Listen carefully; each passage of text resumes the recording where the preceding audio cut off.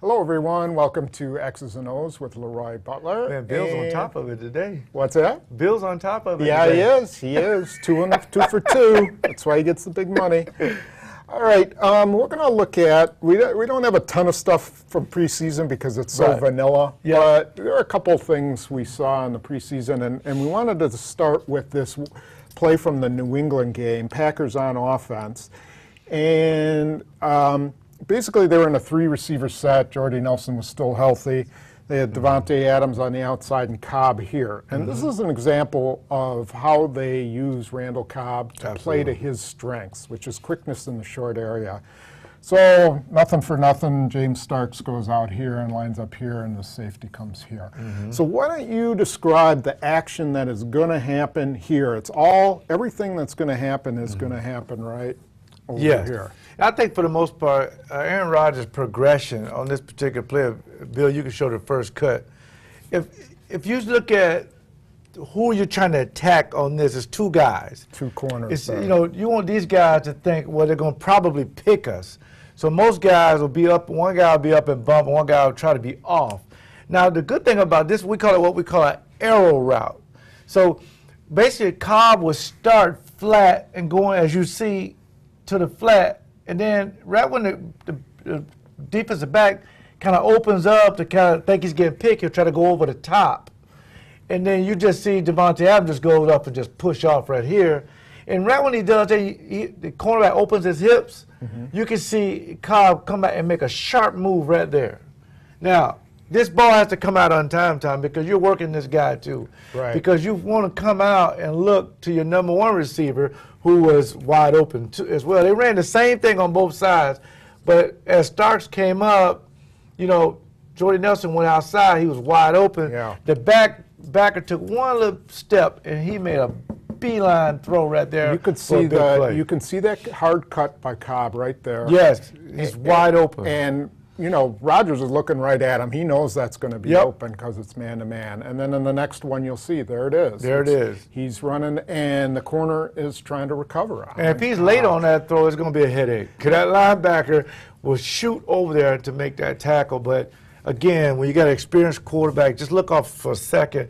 But that's a quick throw between the safety and the linebacker. Now, I'm going to tell you that I think this was the play that that failed against Seattle on the goal line. Adams didn't push up far enough, and Cobb got tackled on the 3-yard line, and that should have been an easy touchdown. If you watch the tape of that, you'll see McCarthy look up at the board and just cuss out loud. But here you saw why it should work like that. Yeah, absolutely. I expect to see that, but from different positions on the field. Yes, we'll see it. Absolutely. It's a quick strike. Matter of fact, New England runs the same play with Edelman. You put a guy in the slot, and you got that cornerback guessing, Tom. You know, do I go over the top? Do I go underneath? What happens if they zone it? What happens if these two guys zone it? So he just stays here and waits for, you know, Cobb to come back, and he waits. The reason why they call it an arrow route, if they zone it, Cobb has the option of zigging it, coming in and coming back out and creating space right here. He'll still be open right there. He just won't be open in here because that linebacker will stay inside. So that's why we call it an arrow route. You come here and you get a two-way go based on his technique. And if he can make that throw, it's going to be a big play. Okay, good. Next, we'll look at a play from the Bears preseason. Okay, so this is a play from the Bears preseason game against Indianapolis. And the reason we're showing this, we should have put him in red, but Martellus Bennett is their go-to guy. He's really going to be a guy the Packers are going to have to. Just like Julian Thomas was when he was with Denver. Exactly. Same way. Exactly. So you have this interesting formation here where they're kind of stacked next to each other. You got Alshon Jeffrey and you got Martellus Bennett. So I think you can see it up here in the formation there, and that's how you have it set, similar to what we were seeing with Cobb and Devontae Adams. But why don't you talk about what the possibilities are that could happen? And normally on these big splits, you would think they're going to run a draw, you know, because they're wide. These splits are huge, but it's so much that can happen. They can run like a screen where Alshon steps back and Martellus is the lead blocker, and I think that's what the guys on defense were thinking. Or they can do a lot of things to where these guys can block and they can throw a swing pass out to Forte. There's so many things they can do. But to me, I think they were looking for matchups, and they got the matchup they wanted. They got a big 6'5" tight end on a smaller defender. A slower, smaller defender absolutely. And linebacker. And most guys are not going to try to cover him one-on-one anyway. But this safety, Tom, he kind of rotated. If you go to the second picture, Bill, you'll see the defense start to try to rotate and try to figure out what's going on. And if you look at Jay Cutler's eye, he knows right now where he wants to go. There's the matchup. So there's no looking off here. Yeah, there's the matchup. Bennett gets you can see he's got a nice inside release on this guy, yep. And that guy's toast. Yeah, so once he comes up and engages him, he comes right down the field, right in this little soft spot, right there in the middle. Right. And these guys are gone. So you're thinking, if you can hit a quick strike right there, you got the matchup you want. That's a huge play for a target.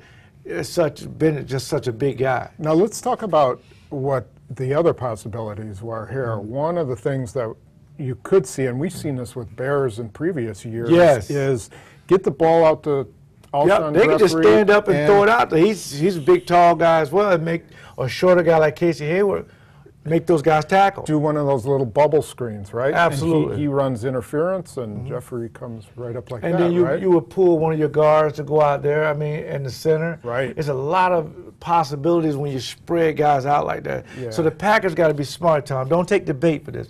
Get in those gaps, shoot those gaps, and cut off these lanes. Because if they don't get this big play down, they can always go to these screens at any time. Actually, on either side. The Packers' big decision is who do they put out here? Do they put Clay Matthews out here to cover Bennett? Some kind of way some kind of way that's going to be Micah Hyde. It's his game to win or lose when it comes to 83. He's going to follow him all over. And now you got to get Clay Matthews doing what he does best, going after the quarterback. Right. You don't want him out there, any of your outside linebackers trying to cover 83. Good point. That would be Michael Hyde. Good point. Yeah. So that means they'll have to use their safeties to their They have to use that their way. safeties. Yeah. Maybe they'll even use a 3-safety set if they go double tight end. And that's a possibility because then you can rotate Richardson in there.